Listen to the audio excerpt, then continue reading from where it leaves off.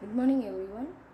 Myself P. Maheshwari, Assistant Professor, Department of Computer Application. Now we can see the subject RDBMS, PL/SQL fundamentals. Next one, welcome to the world of PL/SQL composite data types. At present, we can take magic use of composite data types in your PL/SQL.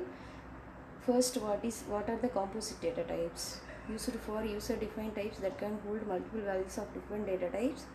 The data types include records, V-arrays, tables, nested tables, etc.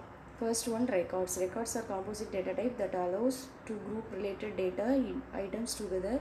They are similar to structure of other programming language. You can define your own record.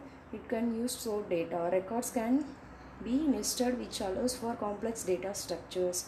Next one, V-arrays. V-arrays are variable size arrays, hold a fixed number of elements in the same data type. They are similar to arrays of other programming language. You can use V-arrays to store and manipulate data in more effectively.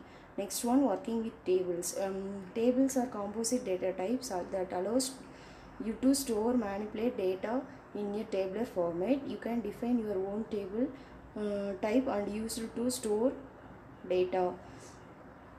Next one, the tables can be nested, which allows for complex data structure. You can also tables to perform advanced SQL operations. In PL/SQL composite data type, we can use composite data type with records, V-arrays, tables and nested tables. You can organize and manipulate data in more effective and flexible way. The starting composite data types in your PL/SQL code and programming skills for next level. Next one, thank you.